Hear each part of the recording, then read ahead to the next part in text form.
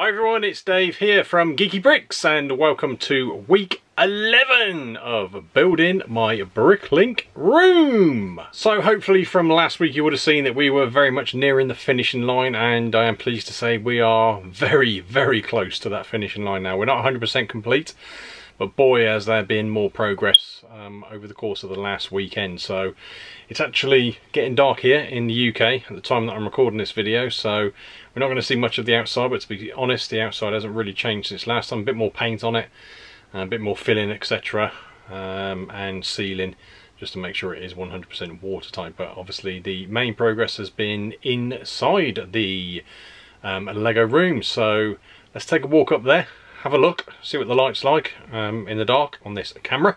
But more importantly, let's take a quick look inside and show you what the progress has been. Okay, so here we are outside, and like I said, it is starting to get dark out here now, and my Pokemon Go has just started flashing at me.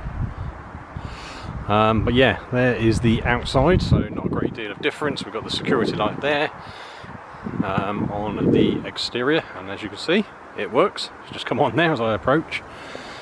Now we get to look at the front there, so you will see that one of the things that hasn't changed is there is still no handle stroke locks, etc. on the doors, but clearly what has happened is all the paint in the doors have been finished, etc., and on the inside. But one of the final things now is to get all the locks fitted, handles, and a alarm fitted. You might also notice that this shed has been painted too, to fit in with this one, which is quite nice anyway. But yeah, let's take a look inside and show the progress. Okay, so here we are inside the room, and I've got to be careful what I touch because there is a lot of wet paint in here as the final coats of paint are applied. But one of the things to point out, not the ladder, is the floor. You see we have now got a floor in the Lego room, so let me know what you think as to the floor I chose. You will also see we have got the skirting board, as you can see then, which has been fitted on top of the flooring. So that's all been done, and that has been painted. Another coat of paint to go on that yet. Yeah, as we just take a look around there, you can see the doors. Again, taking a look round, you can see it really has come together. As I head over into this corner, it's difficult to see if you can get an idea of the size of this room, like the scale of this room, but it is a decent size. It's not the biggest, but it's by far not the smallest.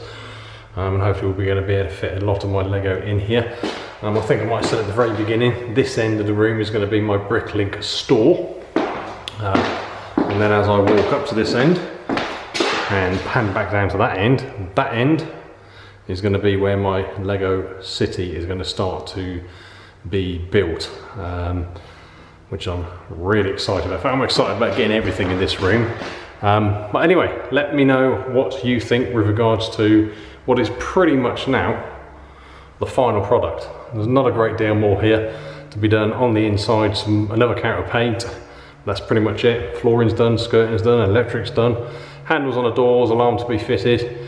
But that is pretty much it. I'm hoping this next weekend coming we can start actually moving in to this room and getting some Lego in here, and then we will start to put together the series of building my Lego city. One final look around. Let me know what you think of the floor. There we go. Okay everyone, so that is it for week 11 of building my Lego room, which I'm standing inside now.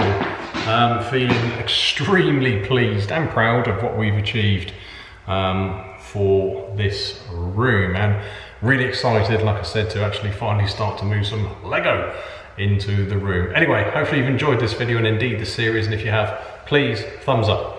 Hit that thumbs up button just to show me that you have enjoyed this and appreciated it. Comments, questions, feedback, as always, down in the comment section. I do make a point of endeavouring to reply to every single comment. The way I look at it is, if you take time to make a comment, I should take time to actually reply to those comments. And I do enjoy reading all those comments. If you haven't subscribed to, well, this will be on both my channels, Geeky Bricks or the web channel, please go ahead and hit that subscribe button on both. If you want to have a look at the other channel, link down in the description to the other channel, whichever channel you're watching this on.